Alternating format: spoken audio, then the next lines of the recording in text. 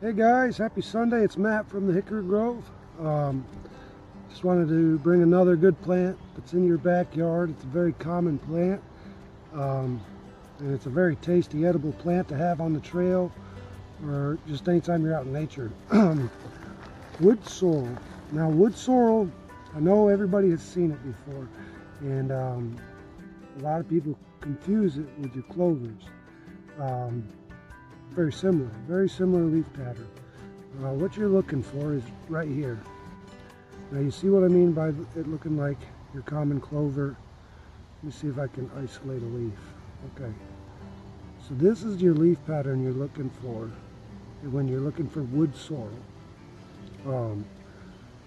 It's a very, well, like I said, if you're into clovers, it looks like a clover.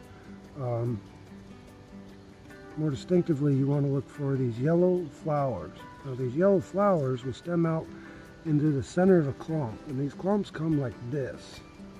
Okay, this is how we'd be sitting in the ground. I pulled this up as is, right off my trail here, and it'll be the yellow flowers will be within this clump, and you'll see them spread out in different stages of blooming, and that's an easy way to identify. Now these don't grow very tall, but they do grow in clumps. So when you see them, they'll be all together and you'll know it. Now the great thing about these is these are a great nutritious trail snack. You can eat the entire thing. Just throw it right in your mouth. The leaves are incredible. They give you this like a lemony taste to it, a very lemon sweet, almost sweet sour taste. But it's one you can just pick up, inspect for bugs, which there's usually not a lot in it, and just sit here along the trail and eat, or take home and put it into a green, use it as a green. The whole plant, I don't know much about the root base, but I usually separate it from the roots, and from the stalk up, you can eat it. It's very good. You take the little yellow flowers, they're just as edible. Like I said, it tastes like lemon. Very lemon, powerful taste. And the younger the plant, of course, the more powerful the taste. But as they're younger, they're harder to identify because they don't have the flowers in them right at that point. We're in mid-July right now.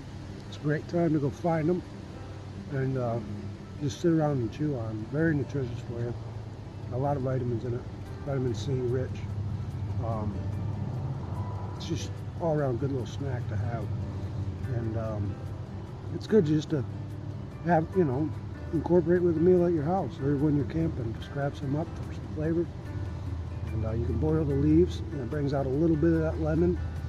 Not a lot, but you can make it into a tea. All different types of stuff. It's very, very nutritious and very, very good. I promise you, you will like it. But it's wood sorrel. That's S-O-R-R-E-L. And there's different species in this family, but the common dominant name for it is wood sorrel. And this is how you'll find it here in northern Pennsylvania.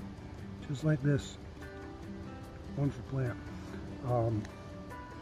There's a lot of common plants that you'll find, right in your backyard, and this is one of them. And my friend Mark Losinger is actually the one that really got me into these, and he had my kids yesterday just eating them right out in the woods, and they were really enjoying it. So I really encourage you guys to go out, look for the wood sorrel, wrap up a little bit, and just eat it. I mean, I promise you, it's really good. So there you go. I'll talk to you guys later.